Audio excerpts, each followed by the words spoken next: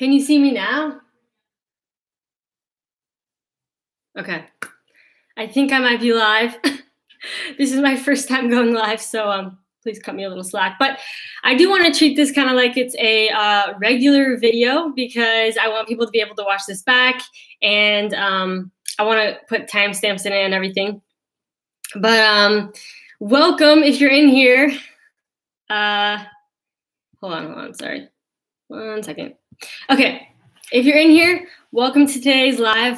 This is my first time going live, like I said, but I wanted to talk about my strategy for buying and selling moments. Okay, I see people are in here because I see comments now. Okay, cool. Shout out to Steph, Pseudo, my sister, Antonio, Patchmade, Chris, Scott, Ben, what's up? Welcome. Cool. All right, so let's get started. Let me get my notes here. I got some notes. My sister let me borrow her laptop because I'm not cool enough to have two. All right. What's up, Jay? Jay's always commenting on my videos. Oh, we got two Jays in here. Derek, how's it going? All right, so first of all, my strategy when it comes to top shots, you have to kind of realize my goal, which is, first of all, to own as many S1 rares and S1 legendary moments as I possibly can. Like, literally, I'm trying to get like as many S1 rares and legendaries as I can. I don't even care about the players. Like, I literally just want S1 rares and legendaries. I think that they're the most valuable moments, in my opinion. And 1 hour, 30 minutes, I should set a timer. Actually, I can see, I've been live for 2 minutes now. But yeah, so with that being said, back when I started in October, I initially invested a couple $1,000s, and I had bought a lot of packs. You know, I bought a lot of S1 rare moments, and you know, at the time things were really inexpensive, so S1 rares were like $9 to $12, like the floor. And then, you know, S1 commons were going for like $1. I didn't actually even really buy many of those, but I had bought a lot of packs. So I had a lot from packs, which I did open my packs back then.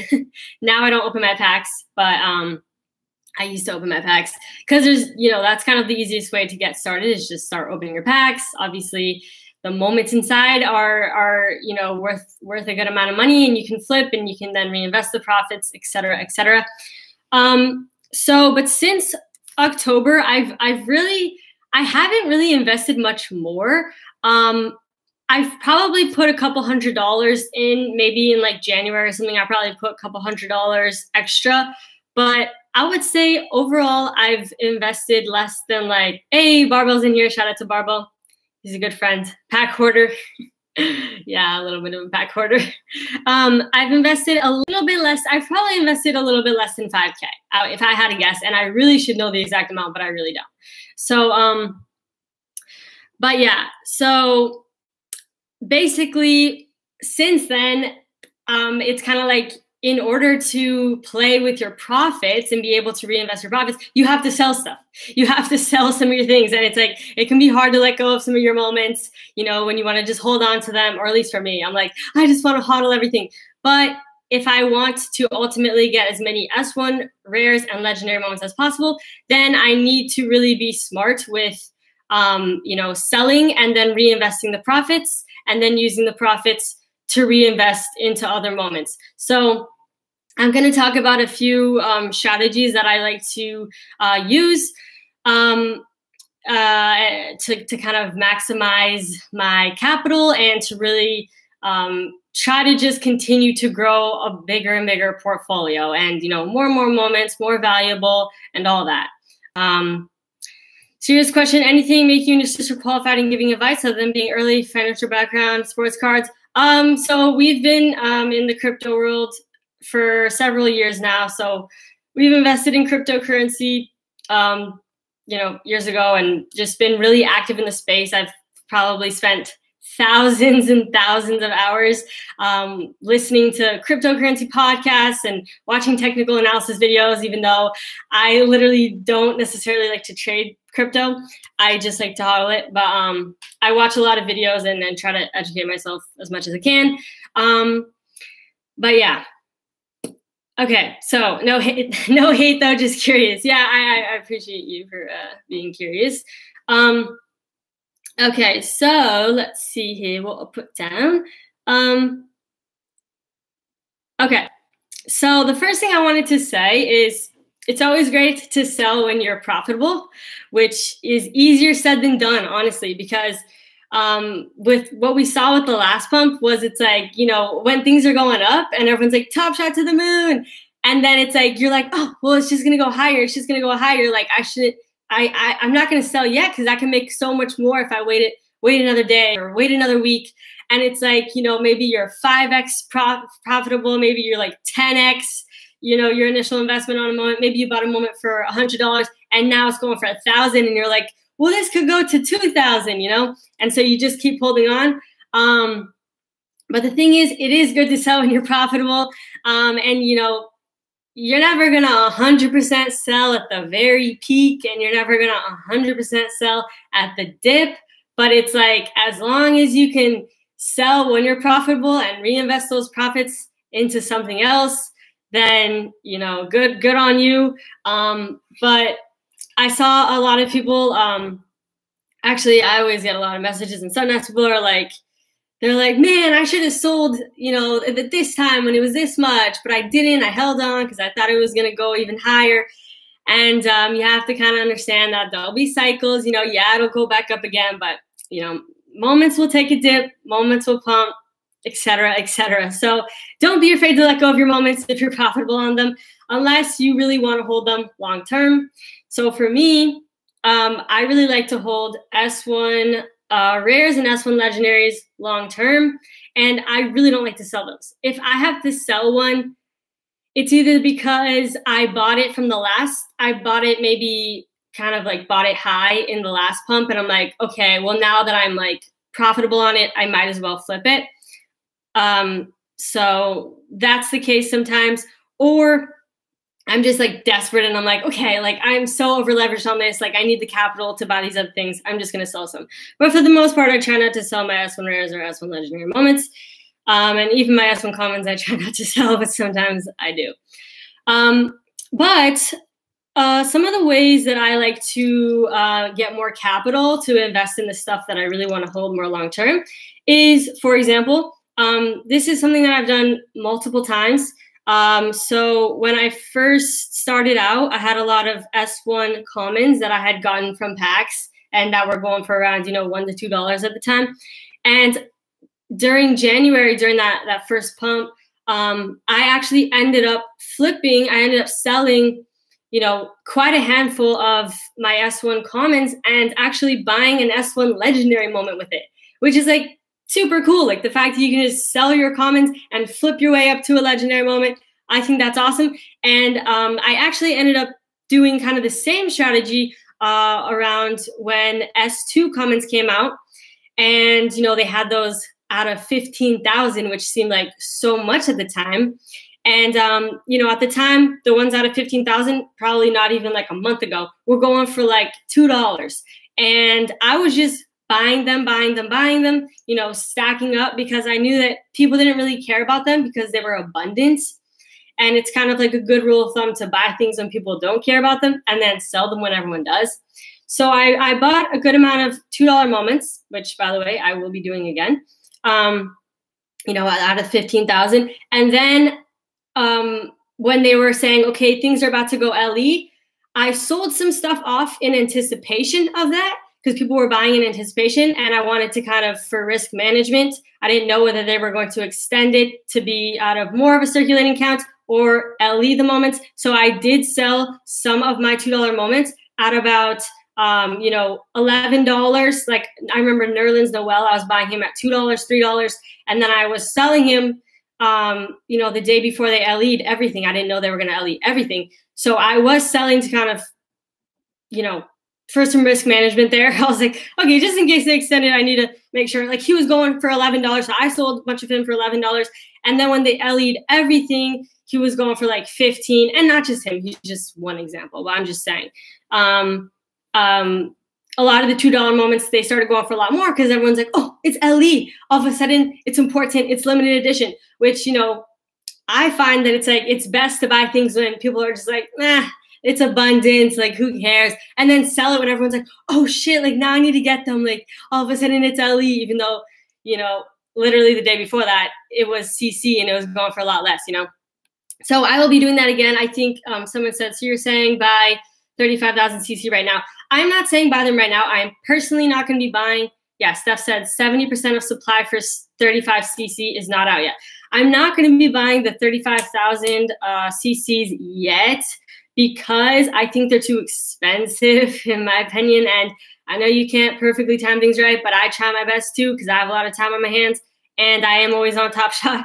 So I am not buying those yet. I am going to be waiting until a good chunk of them are going for like $1 to $2. I think that we'll see $2 moments again soon. And I think that people aren't going to care about them and they'll be $2 for a little while. But those would be nice to scoop up, you know, at least just put, I mean, I'm going to put at least $100 into just buying $2 moments, maybe more, and then just waiting. And those are kind of hard because, you know, those will stay $2 for a little while. Before they actually appreciate. So people do tend to get impatient. I'll be honest, I have sold, this is like embarrassing, but it's like I have flipped some $2 moments for $3, you know, making like not 70 cents. I don't know how much that would be. Like literally like a couple cents, like 30 cents or something. All because I was like impatient. It was taking too long. But if you can be willing to wait, it's worth it. It's always like, worth it, you know, 10x gains, sometimes more, sometimes less, but it's like, those are great. And then, you know, with the capital from that, I like to then reinvest into other things, either other moments, you know, that I'm looking to flip down the road or, you know, long-term hodls. It kind of depends. So another strategy of mine currently, please hold while I sip my LaCroix. Another strategy, and by the way, I'll look at the questions in just a second. Another strategy that I'm currently looking at is badge moments. So there are some moments that are going to be getting badges. There's rookie badges. There's first moment badges. And actually Kenny G, if you guys follow him on Twitter, maybe I'll retweet it after this. He has a spreadsheet of all of the moments that are going to be getting badges, all the moments that are going to be getting rookie badges and first moment badges. And so I had bought a lot of moments that are going to be getting these badges just to flip once they come out with the badges. I don't even care that they have the badges. I'm just like, okay, I know that all of a sudden these badges are going to be like the shiny new thing and people are going to really like gravitate towards them, which they said, you know, potentially end of this month, early next month. And that's when I'll flip them. I don't particularly care to hold on to them long term. I'm more about S1s, like I said before. So with these S2 moments that I'm buying, like, you know, the S1 out of 12,000s, those are getting first moment badges. Those are going for pretty cheap. I haven't bought any lately, but back when they were cheaper, I was buying 2 digits of those for like under 100 just to flip, you know, during that badge time. Okay, before we move on to the next thing, let me just see what's happening over here. All right, so let's take a look.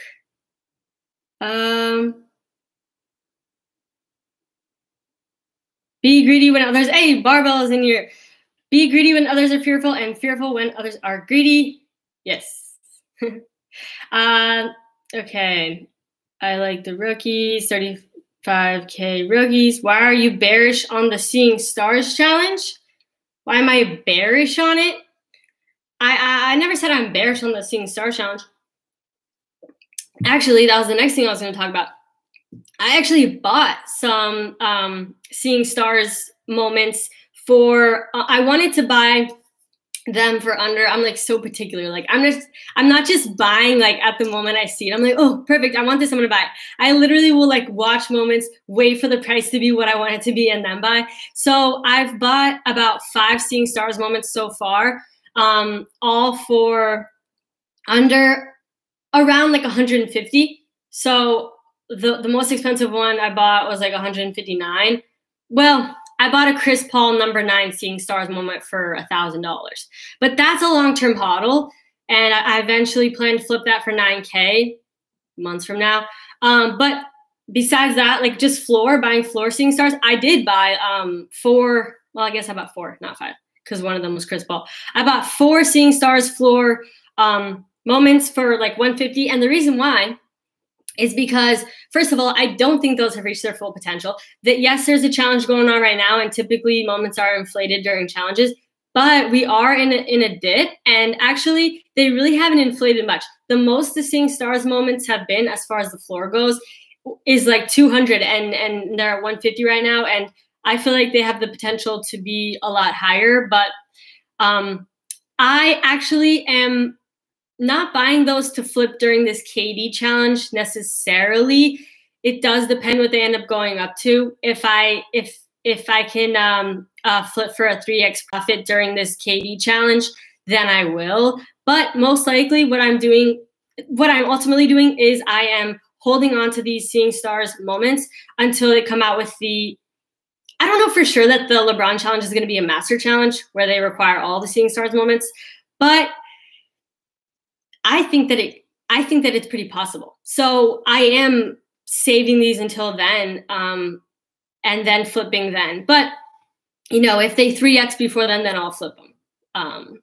So it's kind of like, that's like my quick flip material, some quick flip material stuff. I guess it's not too quick. It's more of like a midterm. But can you withdraw yet? Yes, I personally have the ability. Have I withdrawn yet? No, I haven't. Should I withdraw? Probably. I probably should, but I haven't. Okay. What do you mean by getting badges? So is Seeing Stars a badge? No. Seeing Stars is a limited edition special common set. Badges are things that they aren't on the website yet, but basically the moments themselves are going to get badges. Like they're going to get indicators that it was the player's first moment on the site. It's going to get, there's a rookie badge where it's like, they're a rookie this year. And Jordy TV, what's up? Shout out to Jordy TV. Barbell is the real MVP. Okay. Is pricing already baked into the rookie badge moment? So Kenny G, who I was talking about, he did the spreadsheet. He was hosting this clubhouse talking about topshot, and Steph and I were one of the panelists on it, and somebody literally asked that exact question. Maybe it was you, I don't know. But they said, is pricing already baked into the rookie badge moments? And I think no. And he said no as well, actually. And the reason why I think no is because most people do not know things beyond what the website says. So even though they have come out with a blog post about it, and even though you can find it, you know, on certain people's Twitter's accounts and such, most people do not do extensive research. And therefore, I do not think that the rookie prices the prices are already baked into the rookie badge moments. I personally don't think they are. I really don't. I think that when the badges come out, they're going to look super cool and super like shiny new objects type of thing. And people are going to be like, oh my God, I have to get a moment with one of these badges type of thing. And that is when people like me will be selling them to the people that really want them. And they will be valued. I think they will go up in price. And, you know, if they don't come, if signups are still disabled, like worst case scenario, signups are still disabled when they come out with the rookie badges, maybe the prices don't budge from what they are now. Highly doubt it though. I really do highly doubt it. I think the prices will go up a lot for that. Okay, let's see what else we got here. I don't think, okay. Somebody said, I don't think Seeing Stars are going to go crazy like the Cool Cats. Let go of all mine. Wow. Okay. Here's why I think the Seeing Stars will go crazy like the Cool Cats. Well, maybe not like I don't know, because the Cool Cats is really interesting because that is so drawn out and extended. There's been like in total there will be 5 Cool Cats drops before there's that Master LaMelo challenge. But we know, this is what we know. We know that there is a Seeing Stars reward moment. Oh, wow. I just realized there's 138 people in here. I hadn't even looked at that. Well, there we go. We got 138 people in here. Woohoo. Okay. Sorry, I got distracted. I didn't even see that. Okay. Here's why I don't think that what was the question? I don't think Seeing Stars are going to go crazy. Okay, here's why I think they're still underrated, to be honest, and this is why I bought some, is because we know that LeBron is a reward challenge. We don't know what is required for that LeBron reward challenge, but I have a feeling it's not going to be easy. That's for sure. And you know, KD, I don't know what, 12 of the moments were required for KD's challenge or something like that. And everyone's like, well, maybe the other 12 will be required for the LeBron challenge. And I'm like, maybe, or maybe all of them will be required. I don't know. But I did get a sprinkle. I got a couple moments that are required for the KD challenge. That way, you know, worst case scenario, I just flip if those like 3x, you know, sometime during the challenge. And then I also got some that aren't part of that KD challenge, you know, in case they are required for LeBron. So I do think that those have potential to grow a lot bigger than they have grown, because they haven't even grown. Like, they literally haven't even, they're not even hype, which is crazy, because usually challenge moments, you know, pump a lot during the challenges, but they really haven't pumped much. Okay. Who cares what's required for the LeBron challenge? We'll do it. Exactly, Eric. People will do it no matter what is required. They'll be like, oh my God, what's required? This is required. Great. I'll get whatever I'll do whatever it takes. I'll pay whatever amount I need to pay, because I could potentially get a #1 LeBron, you know, because it's random, the serial numbers that you get for the rewards. I personally don't really do challenges. I don't have that much capital, but I'll buy moments in anticipation for a challenge to flip during that time, so I can make a great profit and invest into what really matters for me. Someone said they got to let new users in. Apparently yesterday they re-enabled signups. So you're making me nervous now about LeBron. I have his team so far, so I thought I was ready. All right. Wanted to get Zion, but not in my range. Yeah, and you know what? It's like, for me, I bought like 4 of the Seeing Stars moments at $150. I'm not willing to spend, you know, what is Zion going for, like 400 or 500? I'm not willing to spend that much. I'm not willing to risk that much personally. But it was the players he picked for his team that were his challenge. I would assume, yeah, and some people are assuming that LeBron James would be the team that he picked, but also, you know, why is there just a random Mike Conley challenge? And there's another Seeing Stars moment out there. Like, you know, is it going to be a master LeBron? I don't know. Are you doing the Rising Star challenge too? I'm priced out. I don't like to spend too much money on S2s, to be honest, unless it's like a really good cereal. I have one. I did buy one because, yeah, I bought one. I think I bought Brandon Clark 2-digit cereal for like $540 just to have one. But yeah, okay, they said new user signups are back. I love how Steph's in here. All right. If you buy in at the right price for KD SS challenge, it could be a break even just for KD with the potential to be a bottleneck for LeBron. Yeah. Shout out to LaCroix. Yeah, I wonder how much the KD will go for. Not sure if I'll buy it or not, but we'll see. Okay. Is the newest All-Star Family challenge All-Star Family? What's All-Star Family challenge? A pity challenge for those who don't got capital for the other challenges are worth it. Are you talking about the Mike Conley challenge? Are you saying, okay, so you're saying, is it worth it if you don't have the capital for the other challenges? It's up to you. That's completely up to you. I'm personally not doing the Mike Conley challenge. Challenges are for the whales only. I mean, you have to have a lot of capital. I would just rather flip moments during challenges. Like, because the prices are inflated during that time, personally. Around how much worth of movements in S1 long-term investments do you have? Around how much worth of movements? What do you mean movements? Okay, let me say this. I look at prices a lot of moments that I'm interested in, which, you know, for example, S1 common, I'm always looking at the floor on the S1 common. Oh, literally every single day, multiple times a day, I'm checking the floor just to see what it's at. So here's something interesting, right? Back in, you know, October, November, even December, the floor for S1 commons were $1, right? And then, you know, during that January pump, they peaked at about, I want to say they peaked about $25 as the floor for those S1 commons.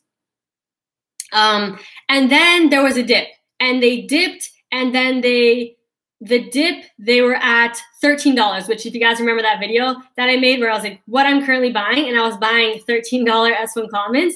That was the floor for the S1 commons.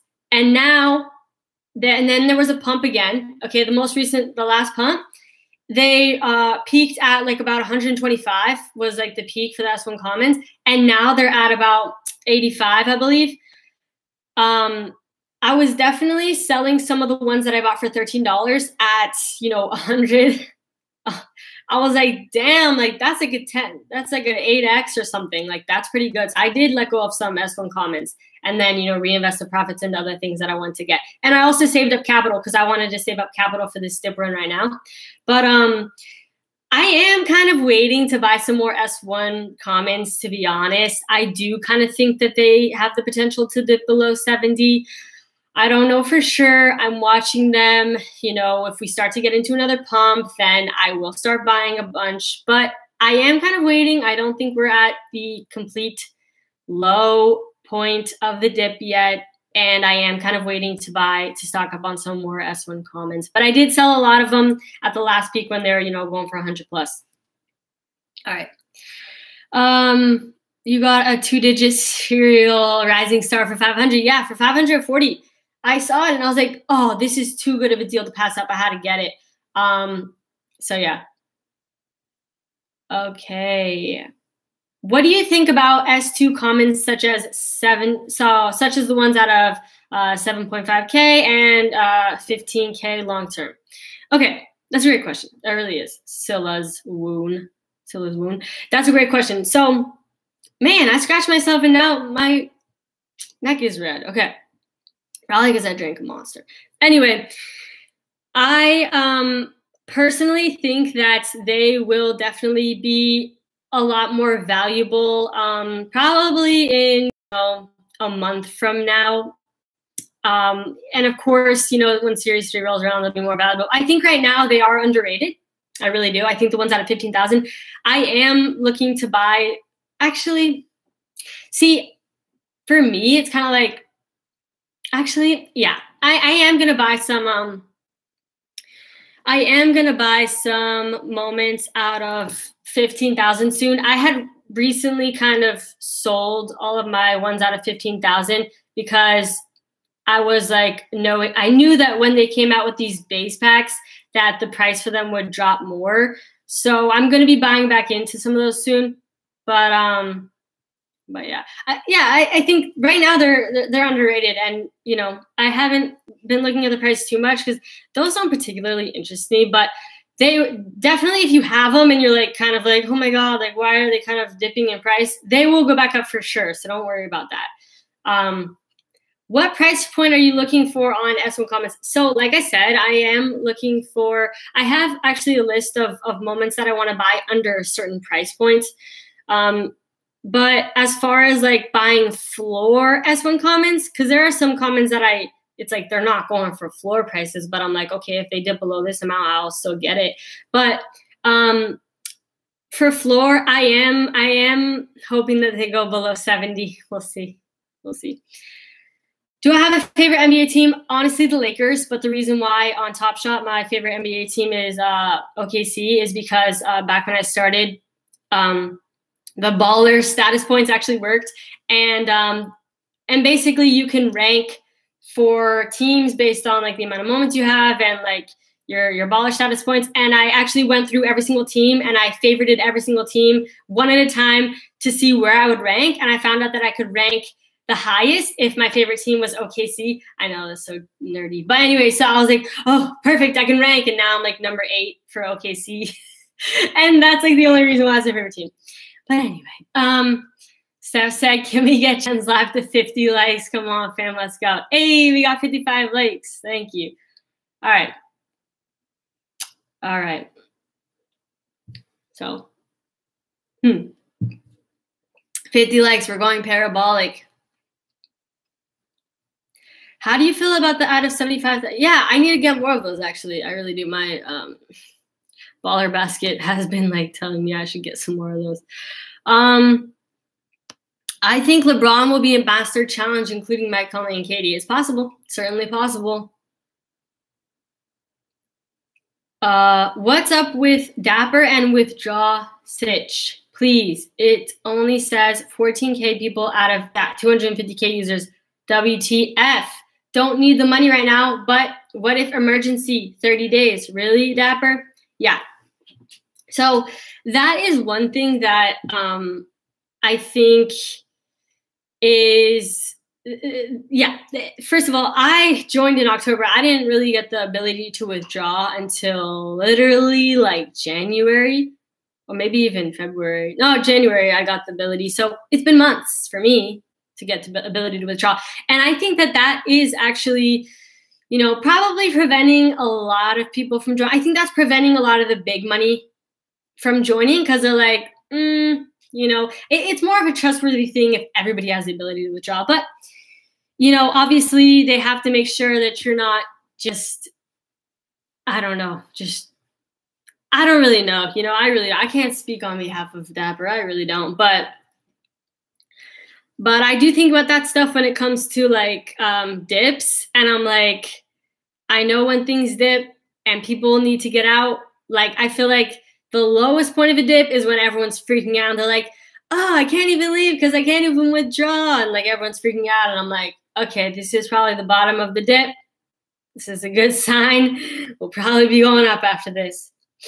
Okay. All right. So curious where you think the Top Shot market will be a year from now. Think we'd 5 to 10x in user base from here. 5 to 10x a year from now? Hell yeah, we 5 to 10. I think we would definitely at least 10x in a year from now. Actually, I don't know for sure. Yeah, I actually do. I actually do think we would at least 10x in a year from now. Yeah, and you should only put money in you're willing to part with. You know, don't use your rent money, etc., unless you're really just trying to risk it for the biscuit. But just know that you probably can't withdraw. So, okay, I wanted to also say, what else did I want to say? Okay, here's another thing I wanted to say. I did answer some questions, but I wanted to talk about, you know, when it comes to your strategy, the most hands-off things to do, like if you don't have a lot of time like me, where you're like trying to, you know, perfectly time it when to buy and when to sell, and then using the money to reinvest, you know, at a certain price point, and et cetera, et cetera. If you really don't have much time, the most hands-off thing you can do is buy a moment and then list it for whatever price you're willing to part with it at. So let's say you buy a moment for $100 and you're like, I would love a nice 10x profit, and I would 100% be willing to part with this moment if it 10x'd. And so you just buy it for $100, and then you list it for $1,000, and then you just leave it and you walk away, and then you get an email one day saying your moment sold, and then you come back and you're like, yeah, I have $1,000. Like, that's the most hands-off thing you can do.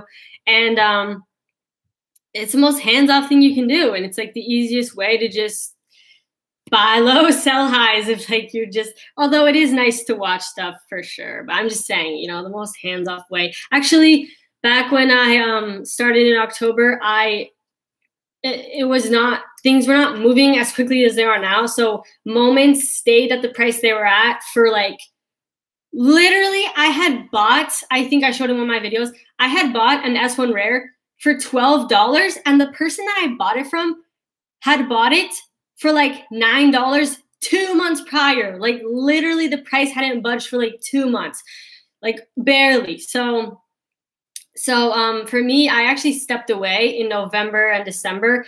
Not fully. I was still occasionally logging in, buying packs, checking out moments occasionally. But I did step away for the most part. I wasn't on every day in November and December. And I actually had listed, I had a Dort rookie, S1 Rare rookie moment that I had bought for $25. And I had, this is my first sale ever. My first sale ever. I bought it in October. I didn't really sell anything in October. I just would buy stuff. I didn't sell stuff. And then I listed it for $50 because I was like, ooh, that would be kind of nice, right? I bought it for $25. I can list it for $50. Imagine if it sells, that would be awesome. And I didn't think it would really take off so much. So then when I logged back in January, I saw that it had sold for $50 back in December, like late December. And I was like, oh, and it was like, you know, it was like me testing out a sale, and it was like my sale went through and it was actually pretty cool. I was like, yeah, I mean, obviously now that moment's going for, I don't know, almost $1,000. So obviously I could have held on to it. Like that could have been my biggest regret, but I don't regret it. I would do it again. It was my test, you know. But okay, so it has been 36 minutes. So I don't know if we should keep going with this or if we should end it. Joined last month and I honestly don't plan on selling anything. Okay, well, there we go. I like flipping, personally. I like having my moments that I hodl and then having my moments that I flip because it helps me grow my account. It helps me grow and get more moments. But if you don't like selling, then you know what? That's actually probably, I mean, eventually you're probably going to sell something. But is it really advantageous to keep a pack closed and opening it?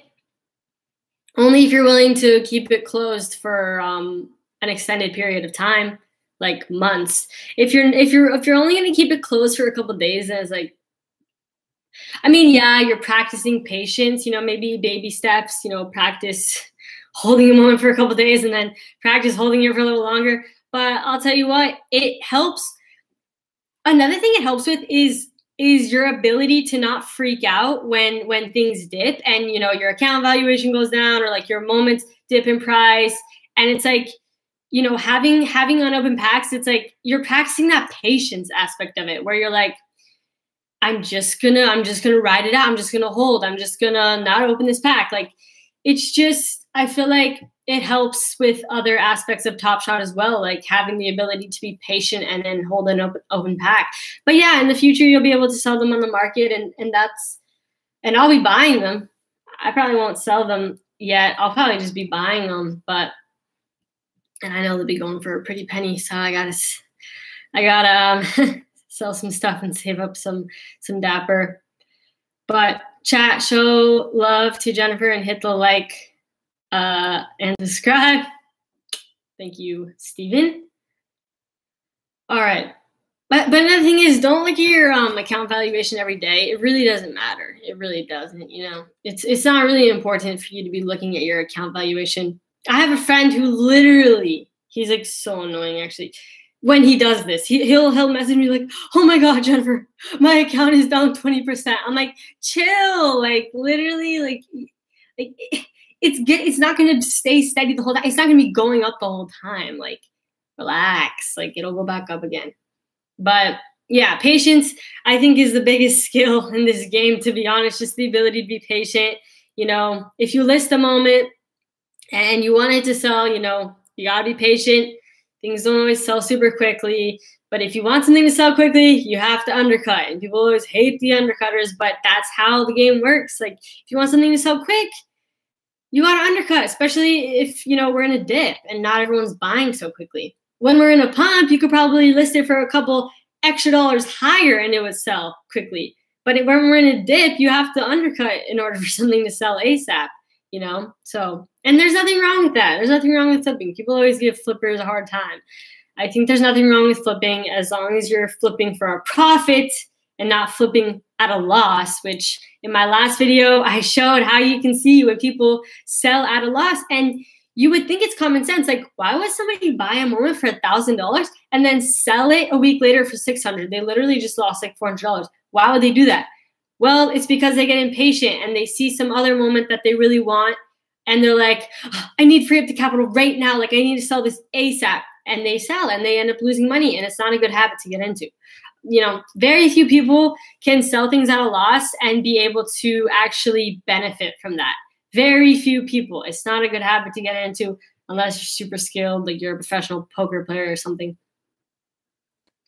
But I would rather play it safe than sorry. I would rather not sell at a loss. Just wait until Topshot opens to China. That's basically the main reason I'm hesitant to sell any LEs.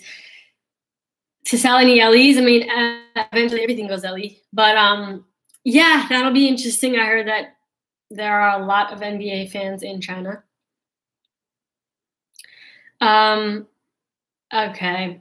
Should I hold my Migo Jaw Morant past the challenge? Okay, here's another thing. Moments do tend to dip after challenges, at least initially. Yeah, they'll probably go back up to the price that they were during the challenge, but prices are inflated during challenges. If you're not completing a challenge, I will 100% recommend selling a moment sometime during a challenge if it's a part of a challenge. Unless you have reason to believe, you know, they're going to do another challenge with it or something like that and you want to wait a little longer. Challenge moments are typically inflated, and yes, they do dump after the fact, which is why sometimes it's nice to, if you really wanted a moment, just wait till after the challenge is over, and it's a part of a challenge, just wait till after the challenge is over, and then buy it. And literally it's like so much cheaper. Like it's crazy. Thanks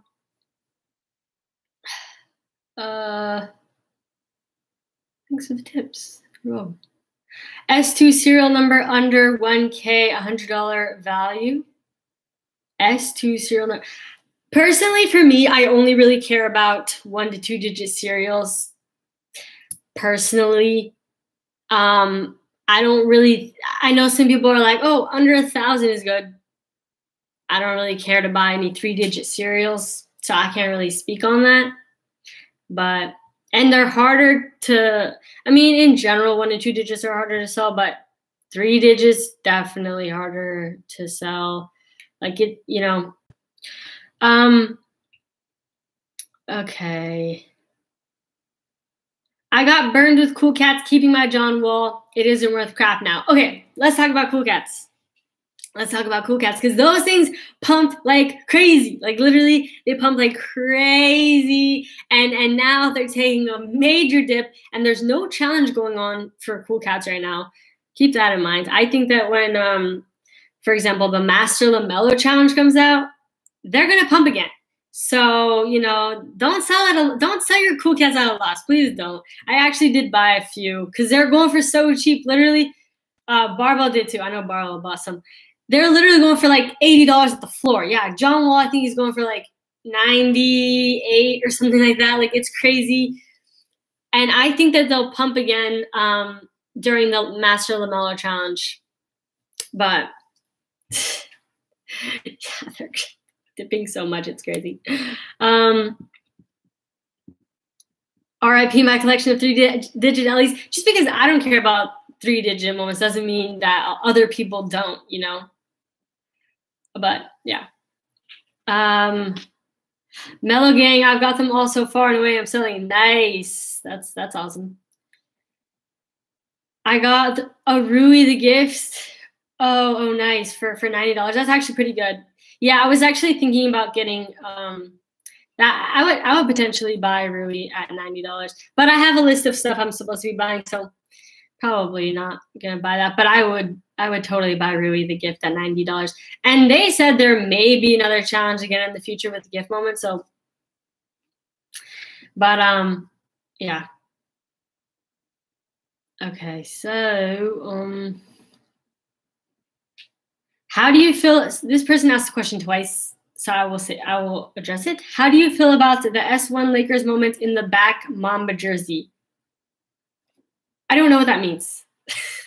That's why I ignored it the first time. I don't know what that means. My Topshot ID is Jennifer. It's just my name. But yeah, we're at 45 minutes. We should probably end this soon.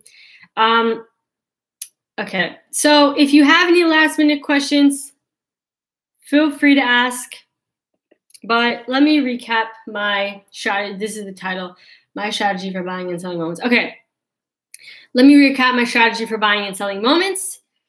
I like to hodl S1, really all S1 moments, but mostly my end goal is to have mostly S1 rare and legendary moments. And in order to do that and accumulate more, I need to flip stuff. So I like to buy things when nobody cares about them and then sell them when everybody does. So, you know, I like to flip $2 moments, you know, to $10, $20 when they turn Ali. I like to, I'm also buying some badge moments that I will be flipping during the time when the badges come out. And then, yeah, and then mostly I use S2 as flipping material and just use the money to put back into S1.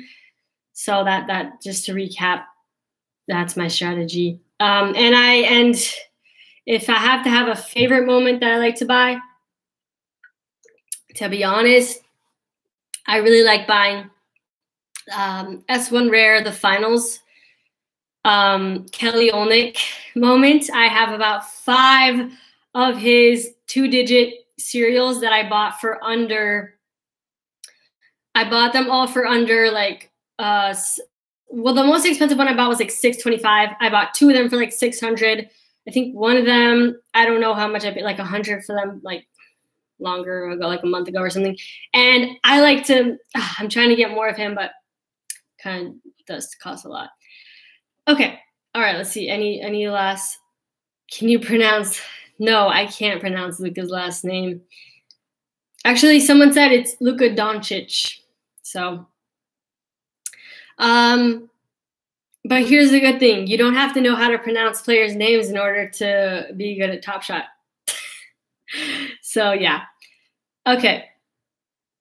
Okay. Oh, yeah. Resolvable Cow wanted to buy a moment from me that had me in the transaction history. So they were looking at the moments I had for sale, and they ended up buying one that I had opened from a pack. And they were like, your name isn't in the transaction history of this moment. And I was like, ooh, that's because I opened it from a pack. But yeah. Okay. So, okay.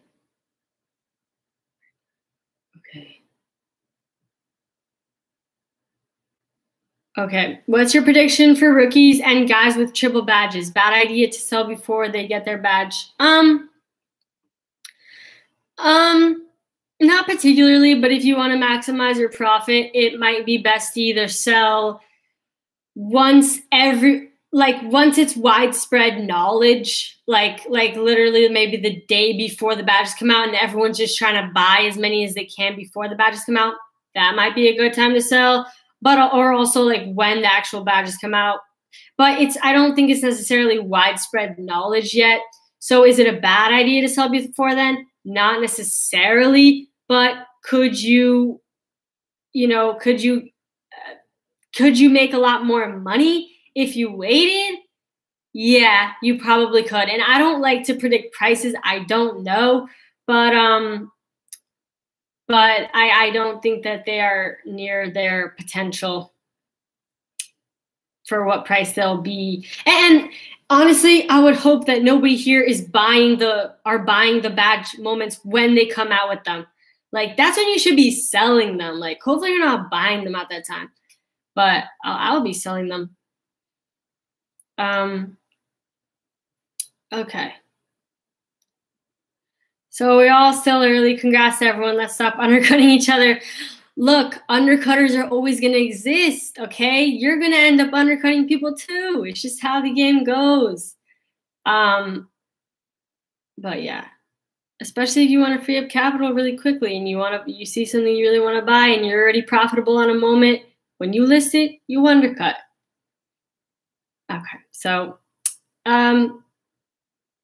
do you ever track old sales to see how much they were flippers for after?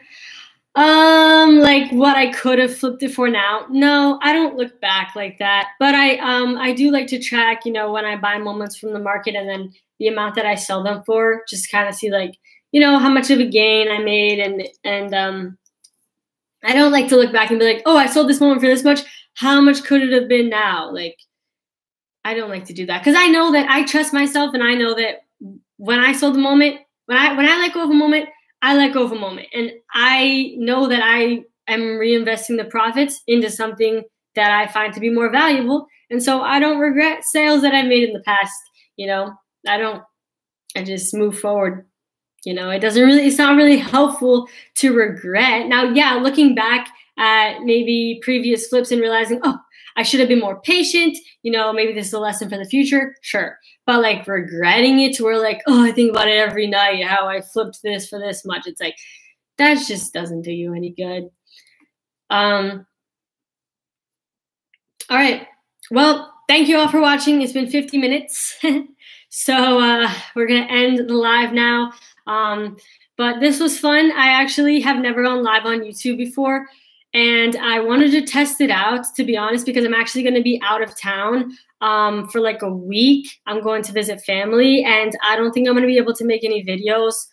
Obviously, I'm going to make tomorrow's weekly update video, and I'm going to make the next weekly update video next Monday. But I don't think I'll be able to make videos in between that because they take hours, like from start to finish, to prepare and to edit and post and all that. And I'm going to be trying to really give my family my full undivided attention. So I'm probably not going to be too active here on YouTube. But I may go live sometime while I'm out visiting family because it doesn't take too much effort to go live. Like me going live for an hour, this took less time than making a 5-minute video, believe it or not. But I do like making those 5-minute videos because I know you all appreciate them. And I like that and I personally love watching just like short, quick pieces of content where you know exactly what you're tuning in for. Like I love that kind of stuff. So that's why I create it for other people. And yeah, it does take a lot of time, and I don't make money from doing it, but I enjoy it. So yeah, but yeah, I'll be gone for like a week. I'll post a video tomorrow, weekly update, and then see me again on next Monday. You may see me live before then, you may not, but if you don't already, oh, Steph just plugged my Twitter. You can follow me on Twitter. I tweet daily, I think. My Twitter is Jennifer_Sutto, SUTTO. That's my username on there.